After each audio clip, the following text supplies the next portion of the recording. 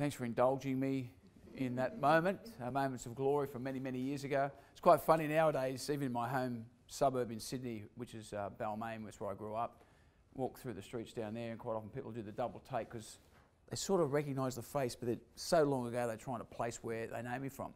And I was doing some work in one of the jails, and it was a jail called Kirkconnell Jail, which is between Lithgow and Bathurst, and doing a bit of work with the staff there, and I arrived at visiting hours, so there were a whole lot of people going in to visit inmates, but they get scanned as they're going through. You go through these metal detectors, and then they scan you as well to make sure there's no contraband going in there. And anyhow, I'm about fourth in the queue, and there's this massive, big, solid guy in front of me, bald head, tattoos all down his arms, tight t-shirt, and I'm looking at the back of him.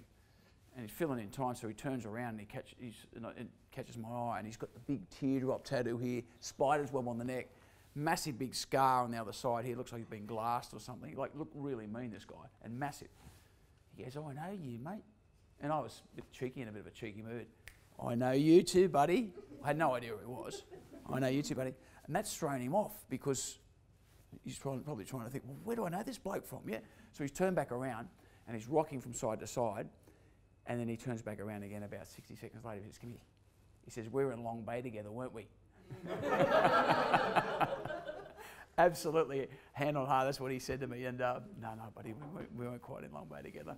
You're going to have to look at me. I'm pretty scrawny now. I'm a bit lighter than what I was when I played, but people say, "Well, how did you go and play for Australia in that game where they're all monsters and brutes and all that sort of stuff?" And my philosophy was very much anchored in marginal gains. It was all about the 1%ers. It was about what can I do to squeeze a little bit extra out of myself that's going to allow me to be competitive, because I didn't have the size, natural size. I wasn't as strong as a lot of players. But my attribute was mental. It was about doing what it took to actually gain an edge on others. So I looked at a whole lot of areas when I was playing, from diet to mental preparation. I was the first one really to go into the scientific approach to strength training and power and weightlifting, all that sort of stuff. And this was all because I actually had an understanding of the human body, because I did science at university.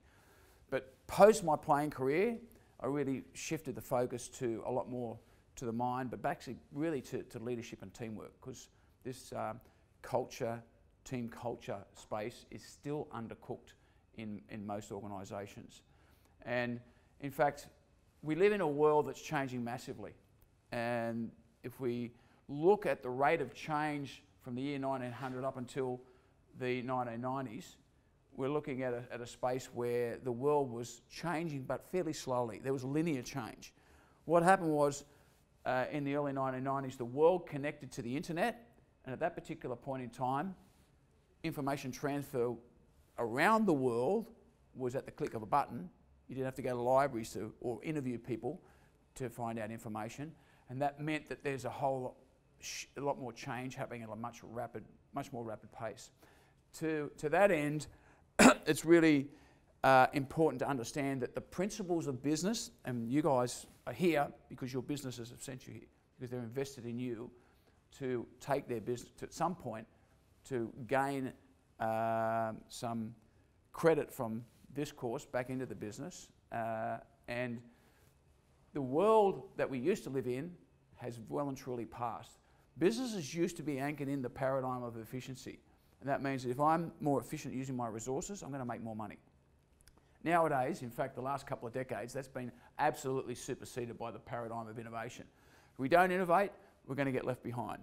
And to that end, it's really important. And you have a look at the businesses that failed to innovate. They're gone. The Kodaks of the world, the BlackBerry. Anyone have a BlackBerry phone? Or maybe they didn't, you're probably a bit too young, but BlackBerry dominated the early mobile phone market, absolutely dominated it. Yeah? But they're not even in that market anymore. They're gone.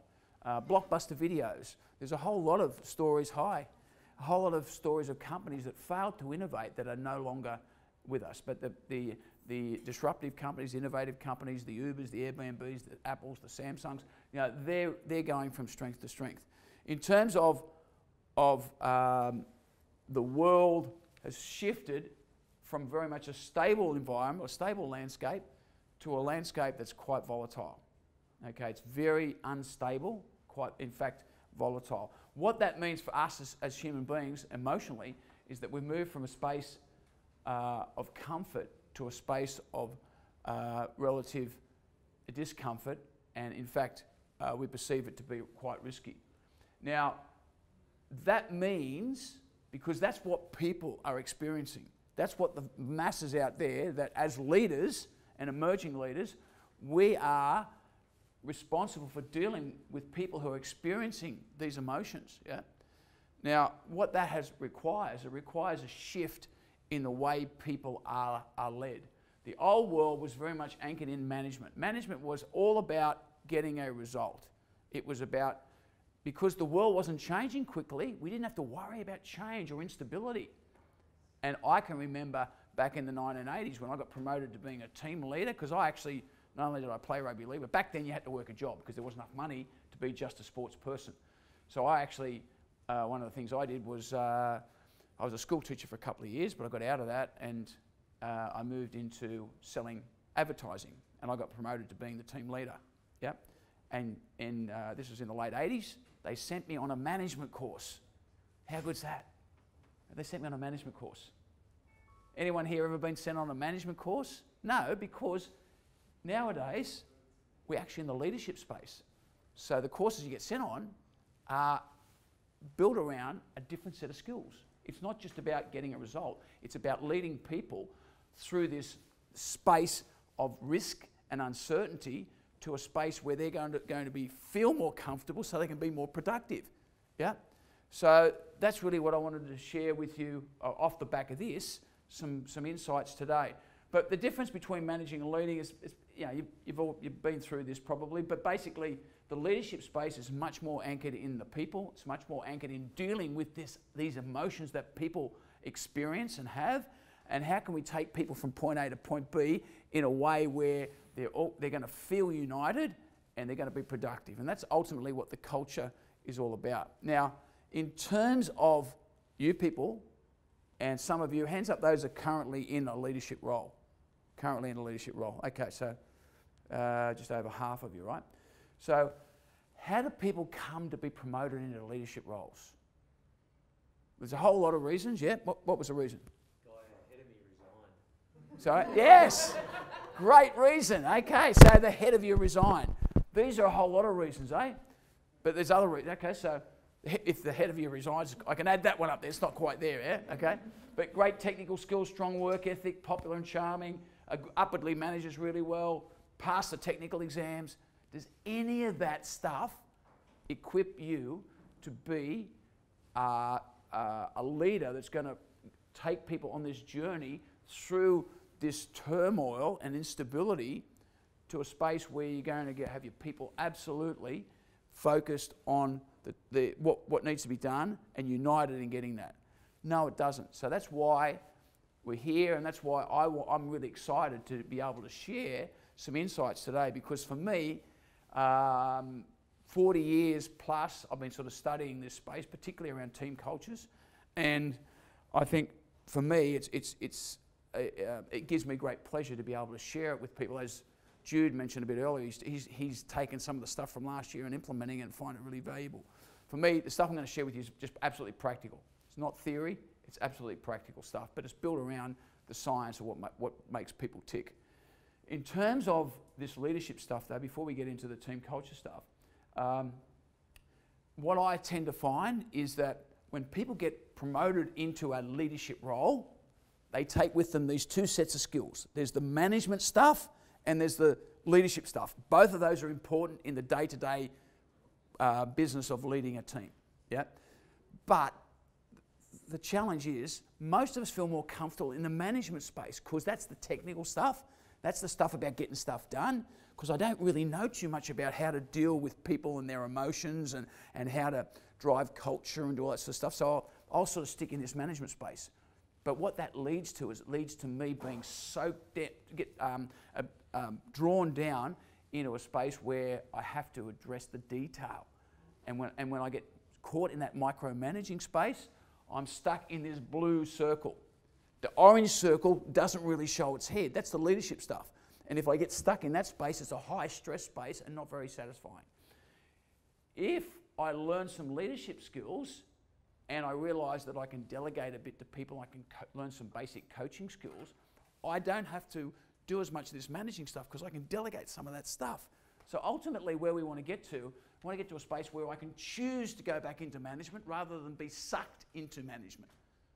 That's the principle of leadership development. That's my experience having moved through this over the course of my life, and still learning about leadership. Never stop learning. I want to share with you, there's some research that was done by Korn Ferry back in 2015. It was commissioned by NBN Co. And what they did was they looked at the top 16 leadership competencies and that they believed were the top 16 leadership competencies they needed because they were struggling with the business to roll out all the cable around the country, and they wanted to get higher quality leaders.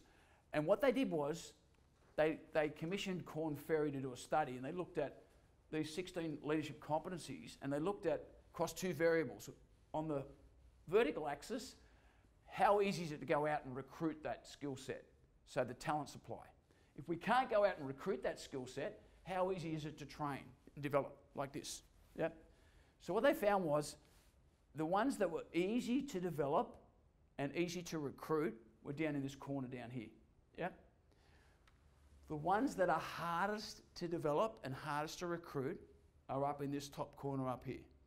As you can see, building effective teams and developing talent, which is coaching your people, and driving vision and purpose, which is anchored in the essence of a culture, those three are all really part of what we're going to talk about today in terms of creating a high performance culture. The other fourth one that's up in that space is managing ambiguity, which is not really so much about the people, it's about a mindset, but it's also a significant gap. So if we go back to our friend, the graph here that talks about the shift from linear change to exponential change, there's been a shift also in terms of the importance of teamwork. Teamwork's always been important in business, but nowadays it is so much more important than it ever was before. And I ask you this question: what do you believe is the number one enabler of a great team culture? What do you believe is the number one enabler of teamwork?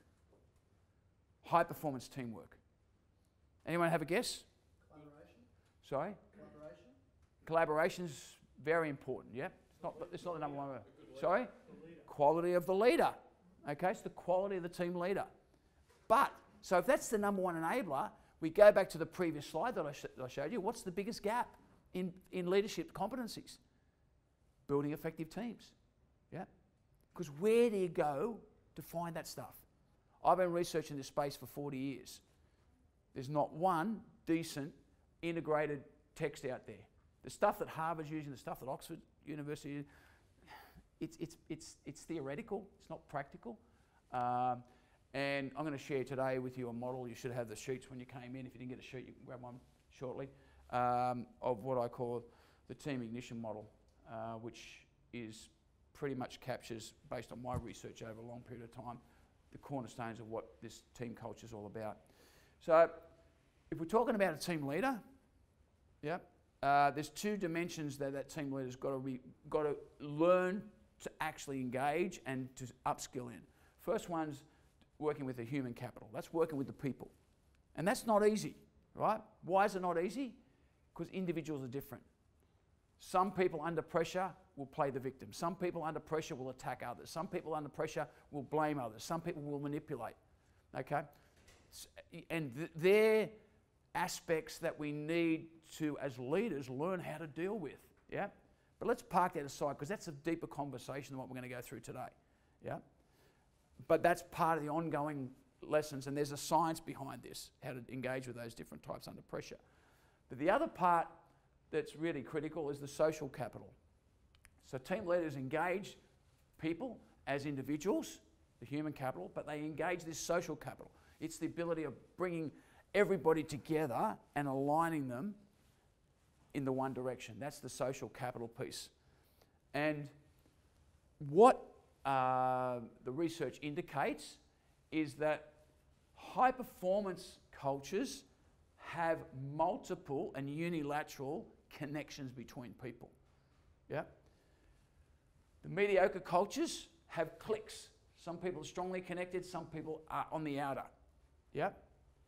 And we probably know that from our observations, although most of you are fairly young, in your short period of time, maybe in the workplace, I'm sure you've observed the differences. And you know what one feels like compared to the other one? And it's a feeling. Teamwork, team culture, strong performing cultures, high performing cultures, it's about the feeling. It's not about logically saying, oh, you know, we're not driving the results. It's about the feeling. And those feelings tie into our emotional state. And when we're in a positive emotional state, we deliver results, as do our people. So I want to share with you a model today, and we're going to do some interactive exercises, and I'm going to share with you some tools that you can take back to work with your teams, those of you in leadership, current leadership positions, and those of you that are not yet in leadership positions but will be. You'll have a bit of a framework when you do get in a position to lead others. So this peak performance culture framework is anchored in a foundation of trust. Absolutely. If we don't work as team leaders to build a high platform, a strong platform, I should say, of trust, then we have got a flawed foundation of the pyramid upon which to try and build a strong team. Yep, simple as that. Now, within this layer, there are 3 sub-layers. Trust is anchored in 3 key dimensions. The first dimension is sincerity. So, can your people trust you or trust your integrity to do the right thing? If you don't think someone is going to do the right thing by you, then you will not trust them. Why is trust so important? And the reason is because it directly ties into the fundamental core driver of human behaviour, which is to feel safe. I am constantly looking to feel safe. If you don't feel safe in this room at this moment, you will do something to feel safe. You will leave the room if you think the roof is shifting and going to come in. You'll exit the room. In a relationship, if I don't feel safe with you, I'm going to close up. I'm not going to share stuff with you. But if I trust you, I'm going to open up. Yeah? And which one's more productive? Absolutely, it's the high trust space. So sincerity is really critical. Second one's reliability. Do you walk the talk and keep your promises? So if you're sincere but you're not reliable, once again, still can't be trusted. And the third one is competency. So people will, as leaders, will be looking to you to trust you, but they'll only be able to trust you if you display a competency to lead. This is why it's really important to not just understand what this leadership stuff's about, but actually demonstrate to others that you know this space. And that, like, I'm not going to get in a car with somebody to drive if I think they're drunk and they're not competent to drive. Yeah? So people will be reluctant to follow leaders if they don't feel those leaders are competent to lead. So it's really critical and important to understand that key principle. State of origin is the toughest contest for a rugby league player, but it's a tougher contest for the coaches. And I'll tell you why. Because those players that play state of origin, which is the first state of origin is not until the last week of May or first week of June every year. The players that play state of origin have been training with their teammates since the previous first week in November. So they've built all these really tight bonds with their club mates at club level, and then we get towards the end of May and the teams are selected for Queensland and New South Wales, and all these players are plucked out of all these different camps and stuck in a camp for New South Wales and a camp for Queensland. Yep. And the coach, and I've coached it, yeah, has only 8 days in camp before the first state of origin to get these teams from to get these players from being a non-team to being a high-performing team. Last year, Brad Fittler had 11 debutants. 11 out of 17 had never played state of origin together, right? So, and people say, oh, you know, it takes a long time to create teamwork, and particularly high-performance teamwork, yeah? Well, it does if you don't address the basics, yeah? But so the coach breaks this and this is the formula that's proven and been proven over many, many decades now for state of origin. that 8 days in camp is broken into 2 phases. The first 2 days, there is no football training, no tactics, no fitness. The first 2 days is all about connecting. It's all about the players building trust with each other and feeling that bond, that connection. So they do a whole lot of activities that will allow them to sort of see each other, but they'll actually have a whole lot of conversations that are facilitated by the coach around taking off their masks and exposing the authentic player, a person that they are. Because the media, you don't get that sense of authenticity through the media because they put these barriers up because the media impose on them. Yep. And then after that first 2 days are out of the way, they move into this next 6-day period. So this is really critical. And this is what Jude just said to me when he came in here. He said he applied this principle to his people and he said he got phenomenal results and still does. So what we're going to do is I'm going to give you a sense of what this is like because it's actually incredibly valuable and powerful. Because in business, you don't do that. What happens is new person comes into your business, you have an induction program. What's the induction program about? It's about, well, this is this process, this person does this person does this. But how do you connect? How do you understand each other better? Yeah. So what I'm going to ask you to do, we're going to do a little exercise now, okay? I'm going to ask you to look around the room and grab somebody that you don't know very well. So in other words, don't partner up. We're going to have conversations one-on-one. Yeah? Don't partner up with someone whom you know well. Partner up with someone that you don't know very well at all, and then I'll explain what we're going to do. So get up, move around the room, and grab somebody, okay? I'm going to give you about 3 minutes, then I'll say swap over, and the other person will do the same. When the other person is speaking, let them speak. You are allowed to ask questions because there's going to be some really interesting stuff come up. We're going to do a few different topics with a few different people, yeah? But let them do most of the talking. So in this exercise, really important to understand, between there and there is everything you can know about me, between those 2 fingers. And typically, in the typical workplace relationship, that's how much I know, that there. There's so much more to know about people at work, but we just don't go there. Only because we don't see the value in it.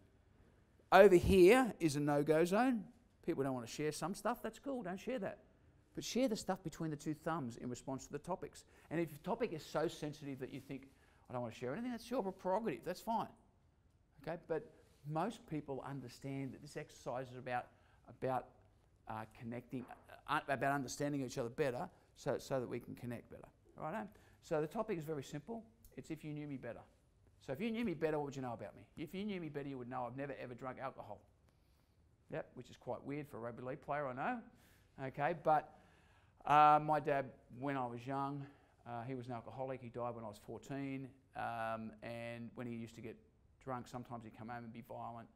And that, to me, he shifted from being a really compassionate person to being a violent person, and alcohol was the cause. So I said, I'm not going to drink alcohol.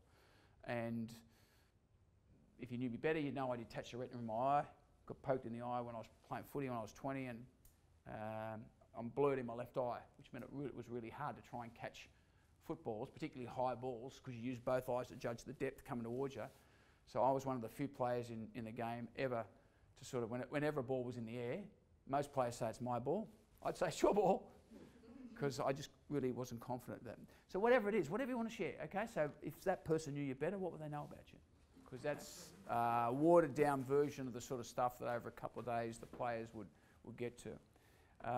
Did you learn anything very interesting about anybody that you met, or did you just chat to 6 boring people? Or three boring people, I should say. Yeah. Did you learn anything interesting? Yeah. So the topics you can dig, depending if you've got longer, you can go a lot deeper.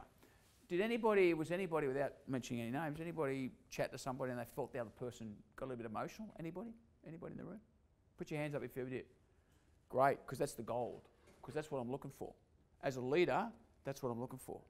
Because I'm looking for people to be sharing that emotion. Because when somebody shares a little bit of sadness or a bit of grief or something like that, what's the natural response to that? Is it empathy and compassion? Yeah, absolutely, yeah. So if I'm in a conversation with somebody and somebody shares that, then the natural response And what we're looking for is empathy and compassion to be responded. And it doesn't have, they don't have to say anything. It's just a look in your face. It's that energetic response that's connecting people together. It's a very, very powerful exercise. Yeah. And what I would do, and what I do when I run this for companies, and when I do it when I used to do it in sports teams, at the end of the exercise, you get each person to share what was the most powerful story that resonated for them, of the people that they spoke to, and you get them to share. And they'll get them to ask that person, do you mind sharing the story? Because I might have talked to you about your mum, but and that really, there was an amazing story there, but the other people were different topics, so they didn't get that story. So you go around and you get everybody sharing stories about other people, and it's very, very powerful. And what it talks to is this connectivity piece that's very rarely tapped into in the business world. And it is something that's sitting there waiting to be tapped. Because people want to connect. People don't want to sit out there as feeling like they're an outsider. People want to be in this piece of connectivity. So building, do any of you who are leading teams at the moment or in a leadership role at the moment, any of you think you could actually do something like that, or any of you currently doing anything like that? Because if you're not, then you can just start off with some very, I call them light topics, before you get to the deeper topics. There's much more deeper stuff than what we went to today as well. But you find people really, really get into it, really, really do enjoy it. What I want to bring your attention to also is a sheet, one of the handouts that you got. Hopefully you all picked them up when you came in through the door. I don't know whether you did you get to pick the handouts up? Yeah. On one of the sheets there, you'll see there's says at the top, the currency of trust evaluation tool. There's 13 behaviours on that document. This is based on the work of the Covey Institute back around about 10 years ago. They did a body of work which was published in a book called The Speed of Trust. I extracted those behaviours that they researched as the fundamentals of trust behaviours, and put them on this particular document just as a little tool that you can use to evaluate or praise yourself. But you can also use this to score the trust dynamic of your culture. So the culture of your team. You get everybody to score how they believe the interactions are occurring across the team. So not scoring themselves, they're scoring what their view is of the way people are interacting. Get everybody to score it, and you can tally it up, and you'll get a score. If you score the highs as a +1, the lows as a -1, score the mediums as a 0, you can actually get a tangible score to see which behaviours we're relatively good at and which behaviours are not that so good at. That then focuses, as leaders, should focus our attention on the ones that we need to improve. Yeah, that's a big part of us taking our culture forward. So, for example, having done this with many, many businesses over many, many years, the significant gaps that consistently present are in, number one, talking straight. It is a gap. People beat around the bush in a lot of cultures. Do any of you ever experience that? Yeah. Behaviour number 8, which is related to behaviour number 1, is also a gap in most organisations where people aren't prepared to have those uncomfortable conversations. Yeah.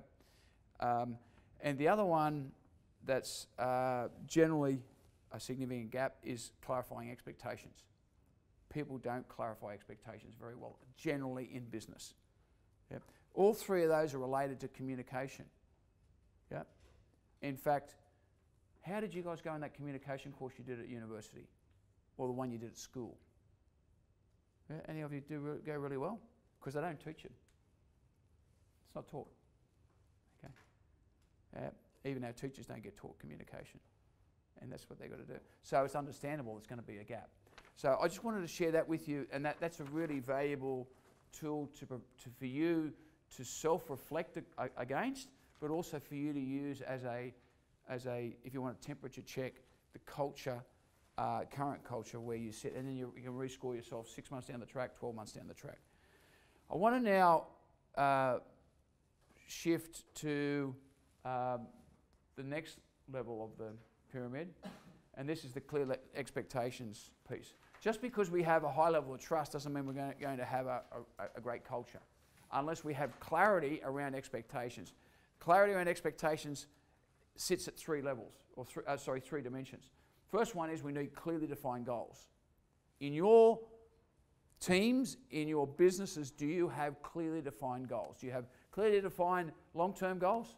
Do you have clearly defined mid-term goals? Do you have clearly defined goals for what we're looking to achieve in the short term today?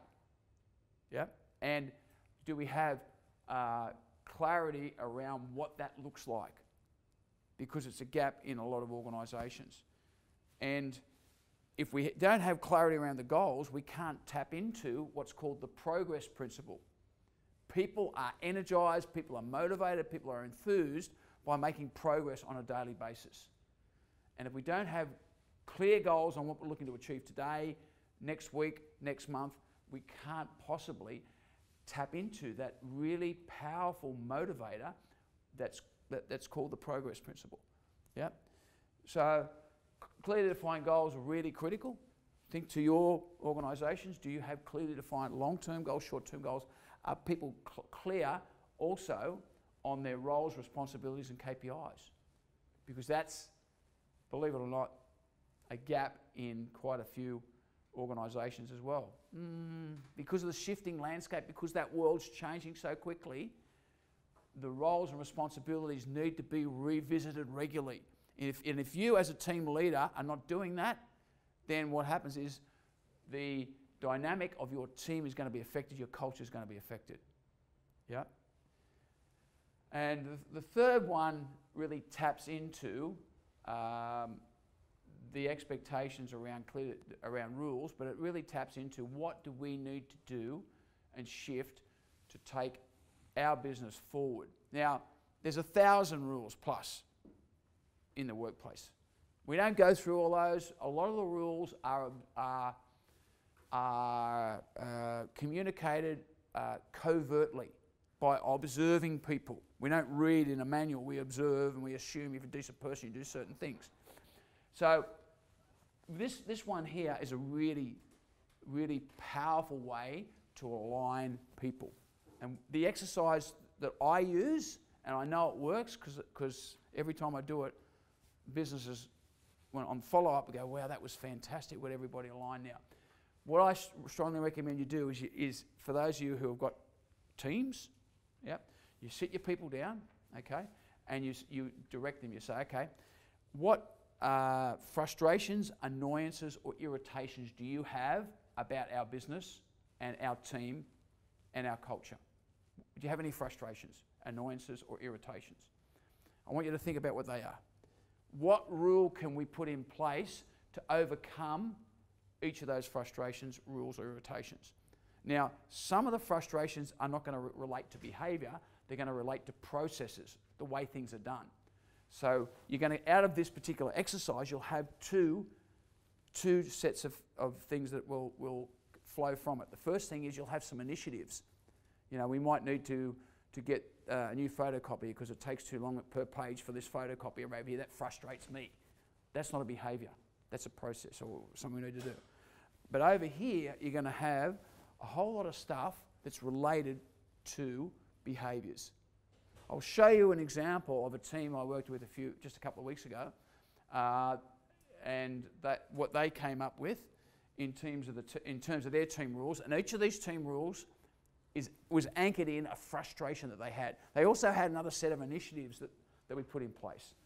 So this is what they came up with. Bang! This is a this is a team in the construction industry working on a big project in the middle of Sydney. And they came up with this list of bullet points. Yeah. So why I'm sharing this with you, and you've got a copy of it on the document that you got with you there.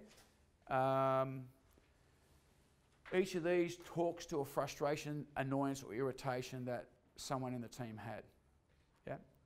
So what I'm sharing with you are some tools that you can use to tweak the culture of your team so we get into that peak performance space, so we're fully aligned.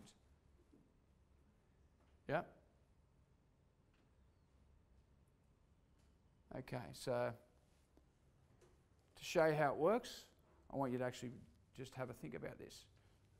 What frustration, annoyance, or irritations do you have about your workplace? Have a think about one. Okay? Write it down on a bit of paper somewhere. Okay? Don't tell me you haven't got any, because if you have, you're in the perfect culture. Yeah? Maybe there's one of these that sort of jumps out at you. Because what my goal as a facilitator is for you to learn some techniques that you can instantly put into play that are going to help you create a culture that's going to take you into that peak performance space. Yeah.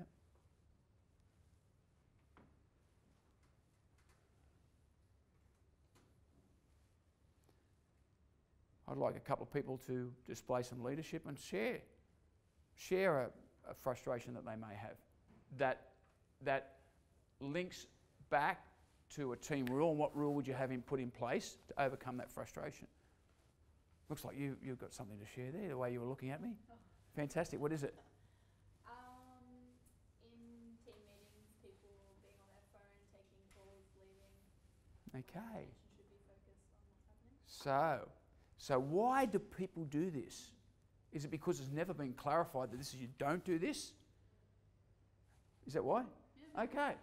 So we need to have a team rule. So what happens is when this particular set of team rules for this organisation, I typed them up, sent them back to the team leader. The team leader was going to laminate them, stick them on all their workstations, and the next one, then we need to then keep ourselves and each other accountable for walking that pathway. Yeah. Anyone else? Someone over here got something? Yeah, got one? I suppose when you're in working groups and people don't get fully listened to, people run over the top of them in what they want to say. So what would be the rule that if you were going to do this exercise with your people, what rule would you put in place? You'd want people to actively listen to what people are saying in the group instead of dismissing Perfect. straight away what they've said. Okay, yeah. Actively listen in all meetings. Yeah? I don't need to go around, but can you see what I'm talking about? There's absolute gaps there. And why are the gaps? Because these behaviours that are annoying annoying you and other people, they haven't been overtly addressed. Yeah? Is that right? So the culture meanders along, and some people are pulling this way, some people are pulling that way, and what happens is we have a diluted force rather than a concentrated force really going at the task. Yeah? None of this stuff is rocket science, because I'll tell you this, teamwork and creating a high-performing team culture or high-performing culture is not rocket science. It's not. It's all about alignment. It's all about everybody understanding where we need to go and how we're going to get there, and making sure we communicate to make sure everybody understands. Yeah? So some of these tools I'm sharing with you, just pretty simple. But if you do them, they absolutely work. Yeah? What does it mean by killer phrases? What was that? Killer phrases were, so killer phrases were when somebody will kill an idea. Oh, that sucks. Okay. You know, where'd you get that idea from? So that's a killer phrase. I'm just killing that idea because I don't think it's got merit. Yeah, it's funny you say that, because a couple of people in the session, when the person who shared that brought that up, a couple of people hadn't heard it. And then he explained it. They said, "Oh yeah, that makes sense." Yeah. Anyone else? Actually, we got someone over here. Someone over here. Can you just share one for us? Anybody? Says that some of the resources are locked behind a time zone barrier. So I work in an international company. Yeah. We have to talk to like Prague or Orlando quite often, and yeah. can't really get around the fact that Yeah, so that's the frustration. So what would the rule be that you would put in place to overcome that frustration? Or is that more a process? Is there a process you need to put in place, or is it a rule around behaviour? I actually don't even know. Yeah. How to fix that, because I mean, the only other way to fix it is if you work outside your. Well, that's because there's some sort of process you've got to manufacture to overcome that. So that's an example that doesn't fit into this behaviours. It fits into an initiative that you need to work on to address that. So if you're going to do this exercise, and it's very valuable, you would come up with potentially two buckets. One is the bucket of behaviours, and which present as team rules, and the other bucket is team initiatives that we'll come up with. Yep. Great. So getting back to our framework, so if we've got high levels of trust, and then we have clear expectations, we're still not going to have, even though we've got clear expectations, we're not going to have a high-performing culture if we don't keep each other accountable for what those expectations are. We can say we're going to do this, but if we don't keep ourselves and each other accountable, then there's going to be some gaps. Before we get to that, I want to share a bit of an insight around the Melbourne Storm. For those of you that don't know, it's a rugby league team, the Melbourne Storm, who are an outpost, because rugby league's not very strong in Victoria generally, but this particular team has been up there near the top of the premiership every year for the last virtually 20 years. Yeah? And they've had a coach there for 18 years who is just the most amazing coach, guy called Craig Bellamy. And why I'm putting this up here is because last year, I know Craig reasonably well, but last year we had a really good conversation around, mate, what's the secret? What's your secret formula? And he said, Junior, because my nickname's Junior, if you boil it all down, he said, at the core, it's about care. I won't recruit players to the club if they don't demonstrate the care factor. And I said, what do you mean by that? He said, well, if they don't demonstrate a care for each other, a compassion for each other, care for each other, and they don't demonstrate a care for the organisation, then they won't get through the door. And if they do sneak through the door and I see a lack of care, they won't stay beyond a short period of time. Yeah. So he said the care factor, which talks to, it talks down in this space down here, but he's looking at character. But when I asked a number of the senior players, I asked Cameron Smith, I asked Cooper Cronk, I asked quite a few of the bigger name players there, what's the secret to your success? They've got a different spin on it. Their spin was, not their spin, their perception was, it's all about roles and responsibilities. They all say, the players say, everybody in the team knows exactly what their role is, and they play to that role. And if they don't play to that role, they absolutely keep each other accountable. So there's two different perceptions there. The perception from the players is about clarity around exactly what we need to do, which is the clear expectations. But the coach really is looking more at this bottom level. He's looking at the care factor, which is about that trust thing. So it's really interesting. There's a bit of a different dynamic there. But the layer I want to get to now and talk about is this accountability layer. Yeah? Because we can have these really clear expectations, but if we don't keep ourselves and others accountable, then we're not going to be performing anywhere near as well as we could. Really, nothing annoys me more in a sporting sense than when I see a team lose a match and I see the players at the end of the match when they're on the field. Doesn't matter whether it's soccer, whether it's rugby union, it's rugby league, whatever, and on the team members on the losing side are laughing, joking with players from the opposition team.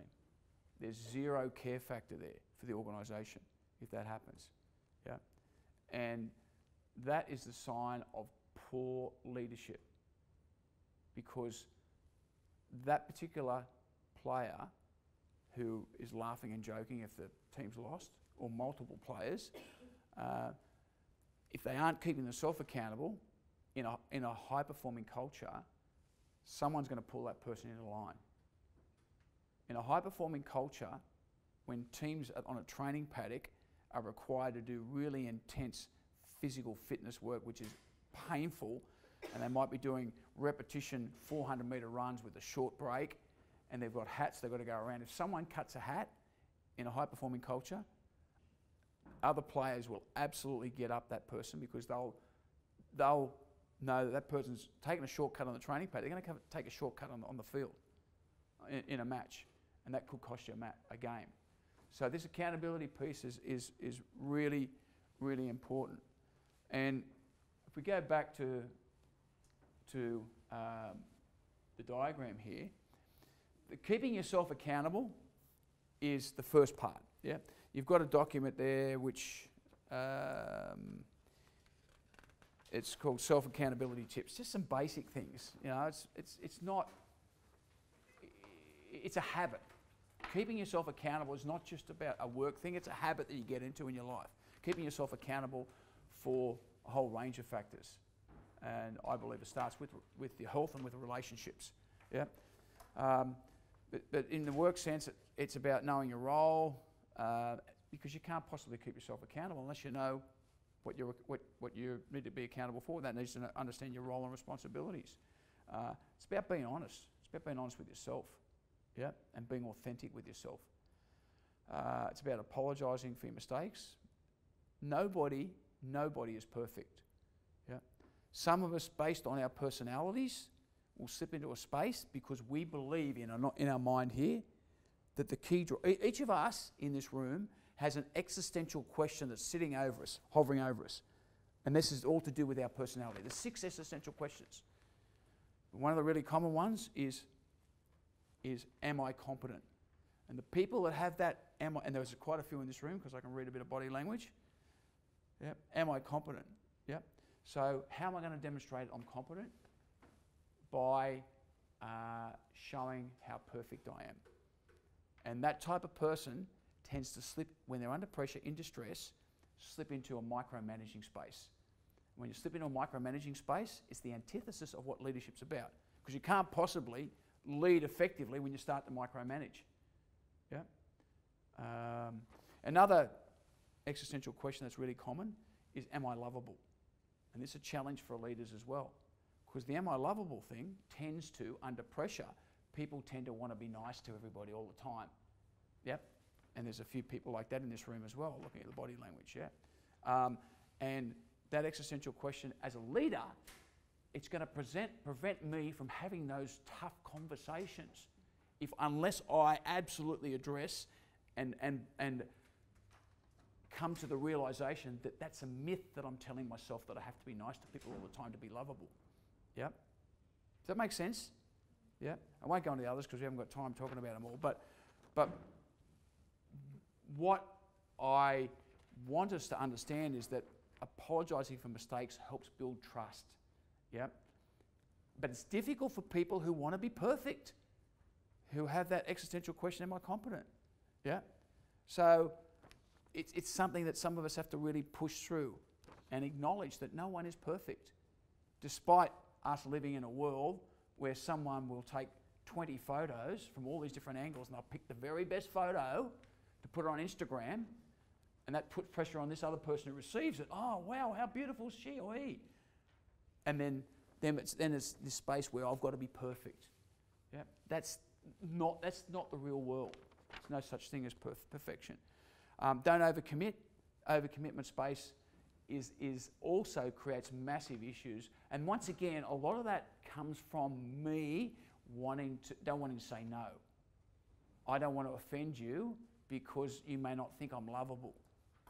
Yeah. Set daily priorities. The to-do lists are massive. Why are the to-do lists massive? Because it's the progress principle. Because when I set to-do lists, I can tick off stuff that I've done. Every time I tick off something that I've done, guess what happens? At a brain science, neuroscience level, I actually get a squirt of dopamine into the system. And dopamine makes me feel pretty good, yeah? So the more squirts of dopamine I get, the more motivated I can be. So the to-do lists help us get that squirt of dopamine, yeah? And iteration's really about just continuing to learn and refine and I mean, that's the world we live in. Learn, unlearn, relearn is the mantra of the world that we live in. Every year, I do at least 2 courses. Preferably, I do 3 courses every year. I do to upskill to stay contemporary. Yeah? Because even at my age, and I'm pushing 60 now, at my age, I realise that if I want to stay contemporary and I don't want to go the way of Kodak and BlackBerry, I've got to continue to upskill. Yeah? So this iteration stuff is really, really critical. So that's the self-accountability stuff. But the one that's more difficult for a lot of people is the other one. It's keeping others accountable. Because if I'm going to keep you accountable, how do I do that in a safe space? Because what often happens is, because we haven't actually been trained in this at school or university, okay, what happens is, in the process of me trying to share this with you in a sensitive way, you slip into what is called the drama triangle. Yep. The drama triangle is a triangle that defines the unhealthy space of conversation. Yep. So what happens is there's 3 positions we can take in the drama triangle. And sometimes we can rotate around all 3, right? So say, for example, I have a conversation with you because you haven't presented that, got that report done on time, and I'm your team leader. Yep. And I have the conversation with you about it was supposed to have been done by blah, blah, blah, and it hasn't been done, and why hasn't it been done? And if I don't frame it up in a way that is palatable to the other person using an accepted framework, then what happens is, well, you wouldn't understand the sort of work I've got. Like, look at me, I'm the go-to person in this organisation. I go into what's called the persecutor role. So that's one position on the triangle. Some people will go into the persecutor role. Yeah. Some people will go into the victim role. Oh, I didn't know it was Jill. I'm sorry about that, boss, but you know, what could I do? So once again, this is actually a space where clarity of thoughts is not really, clear thinking is not really happening. Yeah. And the third position is the rescuer position. Okay. Yeah, I get where you're coming from, but what you should have done was you should have given it to so and so over here. Hang on a sec, I'm the boss here. What are you telling me who I should have given it to? So I then get, as the person giving it, I go into persecutor. Yeah. So what happens when one slips into so rescuer is that person who's generally trying to sort of share a perspective where they think that'll help the other person, but they don't get invited to share it. They just offer it and share it, and the other person arcs up about that. Yeah. So why I'm sharing those with you is because this accountability piece, keeping others accountable, is a skill set that is in short supply amongst leaders. Yeah? It's not something we go into today, but something you might want to just be conscious of is the ability to have those conversations. Otherwise, you avoid those conversations. Yeah? And if you avoid those conversations, then you're doing your people a disservice, and you're doing yourself a disservice, but you're doing your people a disservice in terms of a leadership, because you're not leading. Leaders have those conversations, but they have those conversations effectively because they have a framework that they can work to. We haven't got time to go through the framework today, but there's a couple of really good frameworks around that I think will really make a difference. Whilst we're talking about accountability, I want to share a personal story around accountability with you, and it's really the reason why I'm doing what I do now in this leadership space. Was going back to my story when I was a young kid growing up in inner city Balmain in Sydney. My mum worked in the Colgate palm olive factory in Balmain. My dad worked on the council. We lived in a 1-bedroom sectioned off part of a weatherboard house. We had the back part of the house, and there was 1 bedroom, there was a kitchen, there was a lounge room, and there was an outdoor shower and toilet that we shared with the guy who was lived in the front of the house, a guy called Mr. Cook. Yeah, and there were 5 of us. There was us 3 kids and mum and dad. We were in this 1 bedroom, and it was nice and squeezy and cosy and all that sort of stuff. But that was the way things were in those days. Back in Balmain, with a lot of housing commission there, and it was very much a battling area. People with money in those days didn't want to live in Balmain. There was lots of crime, lots of violence, lots of gangs. Streets were narrow, houses were run down, and it was, if you had money, people would want to live in the suburbs where they had a nice big yard, pool, wide streets, all that sort of stuff. Anyhow, as a young kid, I was always sort of motivated, and because I was sort of, I don't know where it came from, I just always was motivated. My two younger brothers were a bit sort of casual, and I think my parents were constantly trying to keep me motivated by sort of giving me messages, and because I believed if they thought I was stayed motivated, then my younger brothers might follow. So my messages from my mum and dad were quite different. The messages from my mum were around the fact that she'd been made redundant from a number of jobs over the years, in factory jobs. So it was all about, son, you've got to get a job for the government, because a job for the government's a job for life. That's what they believed back in those days, yeah? And then my dad's message was quite different. He was a council worker, didn't really have a trade or anything like that. So, son, you're smart enough to get a trade. Yep, you're smart enough to get a trade. And a trade's a license to print money. That's what he believed back then. It's probably true now, but it wasn't that true back then. Righto? So I had those two messages. Got to get a trade, got to get a job for the government. And I remember one day I was waiting, and I just started high school. I was waiting to get the bus to the local high school, which was a couple of kilometres away. And it was a beautiful sunny day. And next to the bus stop, there was a guy working in this ditch next to the bus stop on this pole with all these wires on it. And I was always pretty curious, and I'm trying to work out what he's doing. He looks up and sees me watching him. He says, "Off to school, buddy." I said, "Yeah, mister." I was a bit of a chatterbox. "What are you doing, mister?" He said, "I could be connecting your phone line. Fixing your phone line. Is your phone playing up?" And I said, "Well, no, we haven't got a phone line. We can't afford that." He said, when your parents get enough money to afford a telephone, we'll have to come and connect it up, because that's what I do. He said, "I'm a telecom technician." He said, "What are you going to do when you grow up, buddy?" I said, "I'm not sure." He said, "This is the world's best job. You've got to think about this." He said, "Look at me. I'm outdoors, working on my own." He said, I get paid really well, have the annual holidays. He said, "Actually, the government trains you up to do this, and it's a trade, you know." As soon as he said that, I went, tick. Government trains you up, tick. It's a trade. And then he said, "Yeah, no, you really should think about this job as the ideal job, buddy." And so anyhow, the bus arrives then, and then all the way on the bus down to school, I couldn't wait to get home and tell my parents, "I think I found the ideal job." Yeah. So I told my parents, and they sort of, "Yes, fantastic, that's great." So I'm all set to become a telecom technician. Then we fast forward to the end of the year, which telecom is the Telstra now, for those of you who don't know. I forget how young you people are. Yeah. And anyhow, fast forward to the end of the year, and we go on the annual Pearce holiday. And the annual Pearce holiday wasn't to Disneyland. Like, who went to Disneyland? Jude went to Disneyland, that's right. He went to Disneyland. Or the Gold Coast. The annual Pearce holiday was to a little town in New South Wales called Mumble. Does anyone know where Mumble is?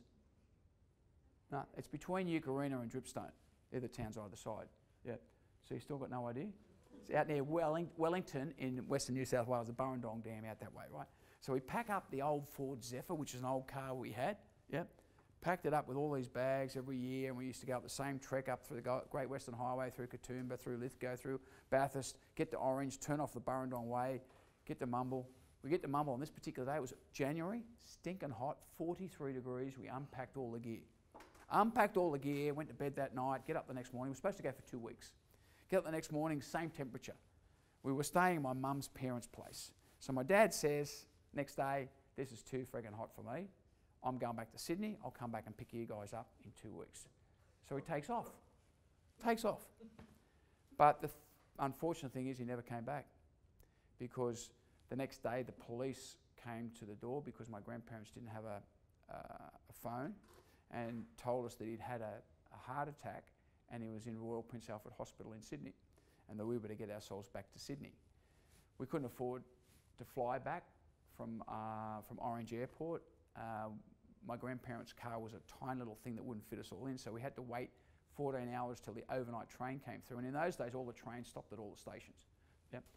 So we got on, it was about 11:15 at night on this overnight train, travelled right through the night, got off at Central Railway Station the next morning, and there was one of my father's friends was there, met us at the station with a very sombre look on his face, and gave us the news that my father died during the night.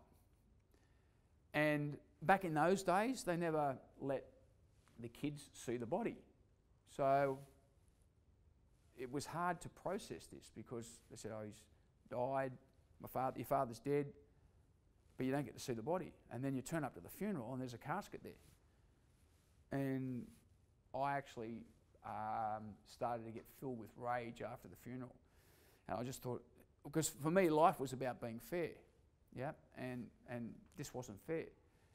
So what happened was I actually went off the rails, started jigging school, started getting in fights, joined a gang, did all that sort of stuff. And I went down this path towards nowhere for quite a few months. And I was very fortunate that a friend of my dad's who'd been travelling around with his work, he came over to my house because he was back in the area, and he sat me down, and he had and I respected this guy. He was involved with the local footy club, and he said to me that, you know, he said, I'm sorry I haven't been around, Wayne. He said, I know you've been doing a bit tough, but he said, tell me how you feel. And he was the first person in 3 months since my dad died to ask me how I felt. Because everybody was saying, you're the eldest son, you've got to do this, you've got to do that, you've got to get back to school. But no one was allowing me to get this anger out. And anyhow, he invited me to get the anger out, and I just let all this anger out. And then he said, I understand how you feel. He said, Wayne, he said, but your dad was very proud of you because of all the talent that you had. We've really got to start looking forward. And I know he will be incredibly happy if you can just start to get your life back on track. So what I want you to do when you go to bed tonight, he said, Wayne, I want you to think about one thing, and one thing before you go to sleep. He said, I want you to just have a think about what would you choose to work towards if you could be the happiest Wayne Pearce could ever be. So if whatever you're working towards will make you really happy, what would that be? And his name was Mr. Kokas, and I didn't know what he meant. I said, what do you mean, Mr. Kokas? He said, well, what would you love to do?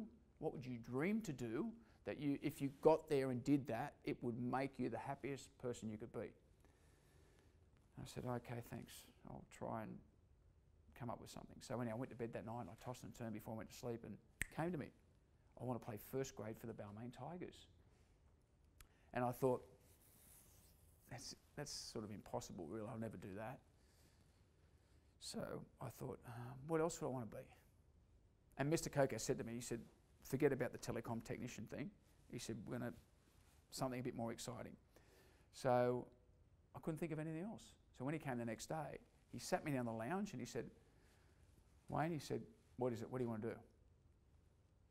And I paused because I was hesitant to tell him, because I thought he was going to say, think of something else, and I didn't have a plan B. Anyhow, I said, Mr. Kokas, I want to play first grade for the Balmain Tigers. And I sort of braced for his response, and his response was, fantastic, Wayne, fantastic. He said, I know you love your footy, and I know your dad was proud of the way you played your footy. He said, just sit back in the lounge, because I was sitting in the lounge. He said, sit back in the lounge and take a big breath and just close your eyes. So I sat back in the lounge. I can still remember the feelings. I still feel the feelings. I closed my eyes, and he said, Wayne, he said, just go with me what I'm talking about. Just imagine what I'm talking about. He said, Wayne Pearce, you're in the dressing sheds at Leichhardt Oval, which is the home ground for the club. You're in the dressing sheds at Leichhardt Oval, warming up for your first grade debut, your first game in first grade. Okay, and you can smell the liniment. The players are all revving each other up, and the warning bell goes, it's time now to go down the tunnel onto the ground. And as you walk down the tunnel and run out on the ground, you hear the crowd chanting, Tigers, Tigers. You look around, it's a full stadium. You're playing against South Sydney, and the crowd's chanting, you've got tingling down your spine, you line up for the kickoff. You get the ball from the kickoff, you put a sidestep on, you run 70 metres and you score underneath the posts. All your teammates come around and they're slapping you on the back, the crowd's throwing streamers and they're chanting, and he went on for about 15 minutes talking about me being the star of this match. Then at the end of that, he said, take a big breath, Wayne. He said, when you exhale that breath, he said, just open your eyes and tell me how you feel. I remember opening my eyes up, and I remember the exact words I said to him. He said, how do you feel? I said, Mr. Kokas, I feel unreal. He said, fantastic, Wayne. He said, you've got to get used to that feeling because that's going to be your destiny. And then he said to me, he said, when you go to, we're going to finish here, but I'm going to come back tomorrow and we're going to work on a plan on how you're going to get to where you want to get to. He said, but when you go to bed tonight, you've got a little task to do again tonight. He said, when you go to bed, he said, you've got, before you go to sleep, you've got to burn those images into your mind. And I didn't know what this meant. I said, what do you mean, Mr. Kokas? He said, well, I want you just to go over and over the things I was talking about you being a star in the match, and just go through those images of you being the star in the match, and you'll drift off to sleep. And he said, we'll come back and we'll work on a plan tomorrow. And over the course of 8 weeks, he came 6 times to my place. And why I share that story with you, because that to me is it's a great example of what leadership is about. Leadership is not about some technical process for getting something delivered. Okay? It's about the differences that you can make to people, to the culture of an organisation, and ultimately to the organisation going forward in terms of innovations and so on. So for me, that's why I'm passionate now about sharing the insights around leadership that I've learned. Because great leaders do one thing above all else. They make their people better than what those people think they are. And Mr. Kokas made me a lot better than whatever I thought I could be. Because whilst I love playing rugby league, I never ever thought that I would, for one moment, never ever thought or dreamt that I would go and play first grade for the Tigers, let alone playing for Australia. Because I saw myself as pretty puny and just enjoyed the game. But he inspired me to move way beyond where I currently was. So to that end, he was the person who was pretty much responsible for me to go on to not just play for Australia, because that's previous life, but to actually be involved in this sort of stuff, be involved in the transformational stuff that I work in nowadays. And I really, really am enthused by that. At the top of the pyramid, the last layer is the energizer level. And there's 2 real parts to this. The first part is celebrating achievements. And I talked a bit earlier about the progress principle, about the dopamine that gets squirts in the brain. Celebrating achievements is really part of that. Celebrating achievements isn't just about celebrating the big things, it's about celebrating the little wins as well. It's about supporting each other and encouraging each other. I mean, you look at professional sport and they look for every opportunity to celebrate the little wins, the little things in the game. Probably the most ridiculous one I've seen is watching that beach volleyball at the Olympics. Every time they do a spike and they're tapping each other on the back and they're doing all this. They go over the top, but it's absolutely them tapping into this celebrating achievements. In business underdoes it massively. There's massive upside and opportunity in business to increase the way, or improve, I should say, the way that we celebrate achievements. Do any of you feel that there's enough celebration done in your workplaces about the little achievements? Because most organisations there's not. Yeah. And the other one, this is a huge one too. This sense of hope is really important. Why? Because at the end of the day, if I don't believe I can, I won't. Doesn't matter what. Doesn't matter whether it's you going for a driving test, or whether you having a conversation with an employee, or whatever it is. If you don't think you can, you won't. So there's this sense of hope is really important to engender that across the team. Now, that's difficult for some characters, and it can suck your energy. It's like an energy vampire for some to work with some people in that space. But those energy vampires, if you don't deal with them and don't help them, they will suck the rest of the team down. Why there's a big white space over here? Because there's 3 key enablers. Yeah, there's 3 absolute key enablers. This is the framework, but unless we... Oh, sorry, down the bottom down here, I talked about because people say, where does core values sit? Well, core values underpins the whole framework. Okay, the values of the organisation underpin the whole framework. So it sits there as a solid foundation, and that's very important that we are consistently referring back to our core values, the company core values, in terms of the way people do stuff, because that's how we get consistency about the way behaviour is modelled. But the 3 key enablers are the right people. We need to get the right people on board, and if we don't have the right people in the right roles, we need to move them around. But it's not just about skill, it's about character as well. Character is a huge factor in this. So if too many organisations recruit for skill and they pay the price. I talked about Bellamy, Craig Bellamy, the coach. He's big on the character thing, and his core mantra is the care factor. The second one is around communication skills. In that trust document I showed a bit earlier, half a dozen of those documents, those items on that trust behaviours document, half a dozen of the elements that feed into trust and trustworthiness are anchored in communication. Yet, there's no subject in our curriculums at school that teaches us how to communicate. Okay, there's 4 channels of communication.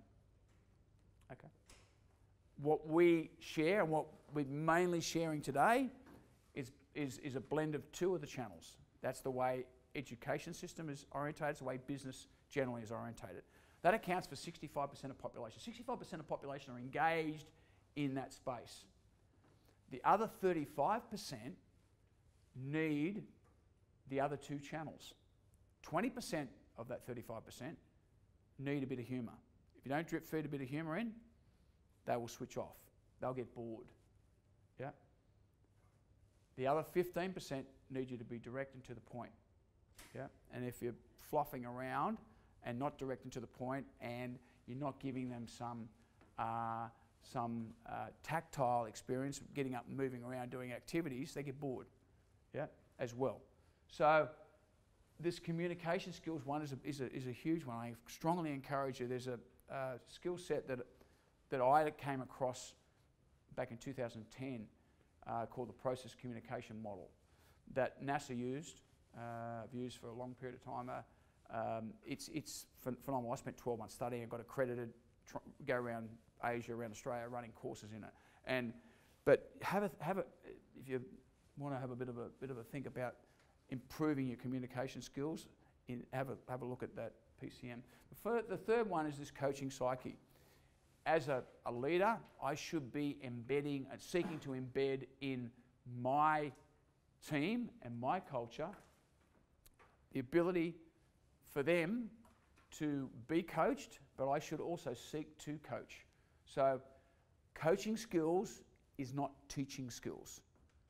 Teaching is not coaching. Okay? Teaching is about me having a skill set or a way of doing things that I want to impart on somebody else. Now that's teaching. Coaching is about me working with that person to help that person become the best person they can be.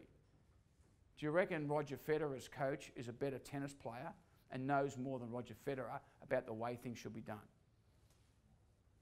You reckon Tiger Woods' coach is better golfer technically than the Tiger Woods? No, because coaches ask the right questions. They open people's minds to what is possible.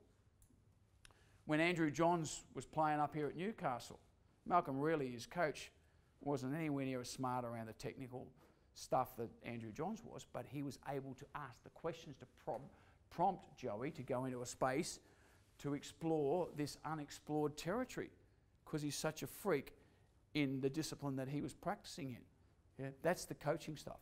But why I share that with you is because in the really high-performing cultures, leaders understand the coaching psyche, but the people in the team members also understand the coaching psyche. That perfection is a myth, that we need to make mistakes to be better. Yeah? I've never coached someone in a new skill in any discipline, in sport or business, and they've been perfect at that first time. In fact, I heard a great quote from Michael Schumacher years ago when he crashed off the track and was out of one of the series there, and the journalist asked him how he felt. He said, well, if I never make a mistake, never have a crash, I'll never know how fast I can go. It's all about the view that mistakes are part of the learning process. They're not part of the failing process. But what happens is, because we were raised in a system, education system, that is very much tied to fear of failure. You get a lower mark than you over there, then you're going to get less attention and feel inferior to this person. So therefore, what's the common denominator? The common denominator is mistakes are bad because they make me feel bad. Yep, but the other side of the equation is the only people that don't make mistakes are the people that don't push themselves to extend themselves to where they could be. So this coaching psyche is really, really important in terms of us going to a much higher space in terms of our culture. And I want to just finish with one final story, and it's the story of Muhammad Ali, because I think it ties together this concept of leadership, which ultimately is what we're here for. And Muhammad Ali was an incredibly talented boxer, but as an 18-year-old, and he was actually born into the world as Cassius Clay, so his birth name was Cassius Clay. At the age of 18, he fought at the 1960 Rome Olympics, and he fought in the light heavyweight division, and he won a gold medal. Yep, amazing achievement. Yeah, that was in Rome. He converted to the professional ranks after the Olympics, and because he was young, putting on weight, he competed as a heavyweight. And he won bout after bout after bout when he converted to the professional ranks. And 3 years later, in 1963, the then world heavyweight champion was Sonny Liston. And Sonny Liston accepted the challenge from Cassius Clay to a world title bout. Cassius Clay was a huge underdog. No one thought he could win. Sonny Liston was a massive, big, strong guy. But Cassius Clay defeated Sonny Liston. He then went on to win bout after bout after bout. He converted to Islam, changed his name from Cassius Clay to Muhammad Ali. He also became a conscientious objector to the Vietnam War. And because he believed that the Americans shouldn't be fighting in Vietnam. And in 1967, at that point, he had 37 victories and no losses. In 1967, his name or birth date was drawn out of the hat, and he was drafted to Vietnam. He refused to go. The punishment was not going to jail. The punishment was he was banned from boxing. Yep. He was banned from boxing, and he appealed through the courts. 3 years later, in 1970, bearing in mind he had a record of 37 victories and no losses. 3 years later, in 1970, his boxing license was reinstated. The courts overturned the ban, and his boxing license was reinstated. At that particular point, a guy called Joe Frazier was the world heavyweight champion. Ali had never fought Frazier. He got back in the ring, fought a couple of preliminary bouts, and earned the right to fight Frazier. First bout against Frazier, Ali lost. First loss of his career. They fought again 12 months later. This time, Ali defeats Frazier. So they're one apiece. Then we go forward another 4 years, and in 1975, they fought for the third and final time in their careers. Yeah? What was to be the final time in their careers. And it was in Manila, and it was an outdoor venue, 32-degree temperatures, and 95% humidity outdoors. Not only that, back in those days, back in the 70s, the title fights went for 15 rounds, not 12 rounds. It's wimps nowadays, they only go for 12 rounds, right? 15 rounds. Outdoor temperatures, as outdoors, 32-degree temperature, 95% humidity, right? Two supreme athletes belted at each other. I can remember sitting on a little black and white television, because black TV just came in there, just started. Yeah, little black and white telly at home watching this this fight. Yeah, and these two supreme athletes went toe to toe for 14 rounds. At the end of the 14th round, both fighters retired to their corners, bleeding and bruised, battered. They gave it to each other for 14 rounds. Yeah. And Ali, bear in mind, pre-HIV and AIDS, they just wiped him down, they kept going. Yeah.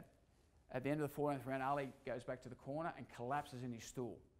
According to Thomas Hauser, who's written a couple of biographies on Ali, he interviewed the entourage, and two of the cornermen heard Ali say, "Cut the gloves, I can't go on." Yeah. At that particular time, Angelo Dundee, who's his trainer, jumps up on the ring, and they're sponging him down. He's having a drink of water. It's only 60 seconds between rounds in boxing. The time's clicking down. Dundee leans over and whispers into Ali's ear. The bell goes for the final round. Ali's got nothing left, but Dundee knew that Ali was ahead on points. That's what he knew. So he had to try and get him up. Anyhow, what was Ali going to do? He actually rose to his feet. He rose to his feet, took a step towards centre ring, and the white towel came in from Frazier. Frazier couldn't get up. At that particular point, Ali collapses because he had nothing left in the tank, but he wins the fight. He gets dragged back onto the stool. He sits on the stool to recover, and fast forward, he retires not long after that. And at the end of the 20th century, Ali was voted the greatest athlete of the 20th century. Not the greatest, not the best boxer, the greatest athlete of the 20th century. Yeah, that was by Sports Illustrated magazine, okay, which is considered to be an authority in that space. Now, if we backtrack and Angelo Dundee doesn't intervene to get Ali up, and if somehow Frazier manages to stand up, then Ali goes into retirement, 2 losses to Frazier's 1. His reputation takes a massive whack, and he's not held and not seen in the same sort of light that he is nowadays. The difference was the incredible leadership that was shown by that guy there at a particular point in time when one of the world's best athletes was really down. Yeah. Why I share that with you? Because we're all going to have ups and downs. People in your teams are going to have ups and downs. But if you've got a culture where people feel connected, where people are there for each other, and they understand the dynamics of the human species, and that is that we go through the ebbs and flows. So, life is not a monorail, it's a roller coaster. And as leaders, it's our role to make sure, or one of our responsibilities to make sure our people understand the important role they play in energising each other and energising the whole team. So I want to thank you all for participating in the exercises today. It's sort of a bit uncomfortable, I know, some of the things that we do in these sorts of things, but has anyone got any questions at all before we wrap up? Anyone got any questions about anything that we've covered, or anything you think I might be able to answer? Actually, a question about the accountability framework you were talking about before. Is there Sorry? the accountability framework and the appropriate way to have discussions? Yeah, so I mean, it's really about starting with compassion, and it's really about emphasising feelings. It's a little difficult to sort of give you an insight here, but there's a methodology that's quite simple but very effective, but it's anchored in it's called compassionate accountability. It's if you Google compassionate accountability. If you Google compassionate accountability, I think you'll get some insight into it. Yeah, there's a book called that. Okay. Yeah. Thank you. Just because you finished on it, do you know what he said to it? Never been revealed. Never been revealed. Yeah, he refused to say what he said. Angelo Dundee. He's a trainer. Yeah. That's about it, eh? So thank you all. Wish you every success for the rest of the program, and hopefully you've got some insights today. And good luck with the trivia night tonight. We can all just take a minute to thank Wayne for his time